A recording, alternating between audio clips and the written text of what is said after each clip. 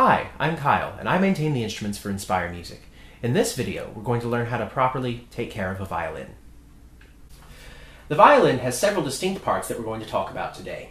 The tuning pegs, the fine tuners, the bridge, and the strings.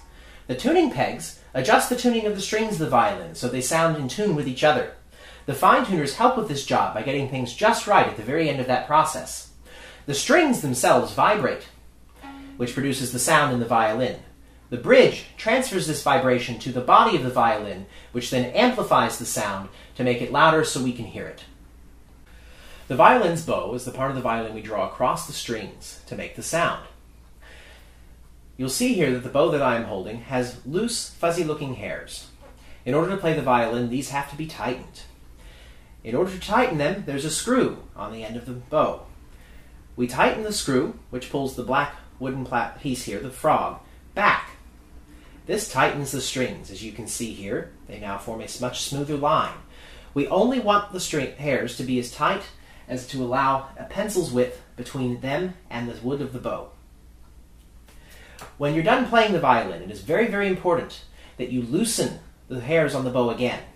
We do this by turning the screw in the opposite direction so that the hairs look fuzzy again. If we forget to do this, it can cause the bow to warp, which can damage the bow and ultimately have it cause it to be replaced. Your violin also came with a piece of rosin in the case. The rosin is very important to helping the violin produce sound. The rosin is applied to the bow. If you have a bow with no rosin on it, you might hear sounds like this. Notice that we don't hear very much sound coming out of the violin. It is not because I'm not pushing hard enough or because I'm doing anything wrong. It is because the bow does not have any rosin on it. Rosin makes the bow sticky, which helps it grab the strings as it pulls across.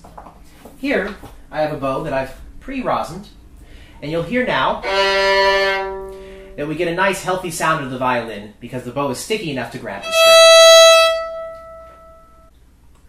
There are also a few things that you should avoid doing to your violin to make sure that it continues to function properly. A very, very important one is to not try to tune the violin by yourself.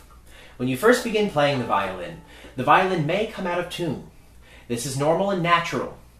Please let your teacher tune the violin or bring it to Inspire Music where one of the staff there can help you tune it correctly. Should you tune the violin by yourself, there's a risk of breaking a string. And we don't want any broken strings. They can be quite loud and frightening. Also, we want to make sure that when you put the violin away, that it's put away correctly.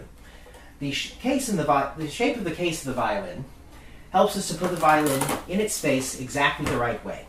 However, we want to be very careful that we do not place the violin upside down in the case. This can cause the bridge to incur pressure when we close the case, which can cause damage to the violin. Also, when putting the violin away, we want to make sure that there is no music placed on top of the violin. Again, this can put pressure on the strings and the bridge, which can ultimately cause damage to these very delicate parts. Finally, your violin should have come with a shoulder rest.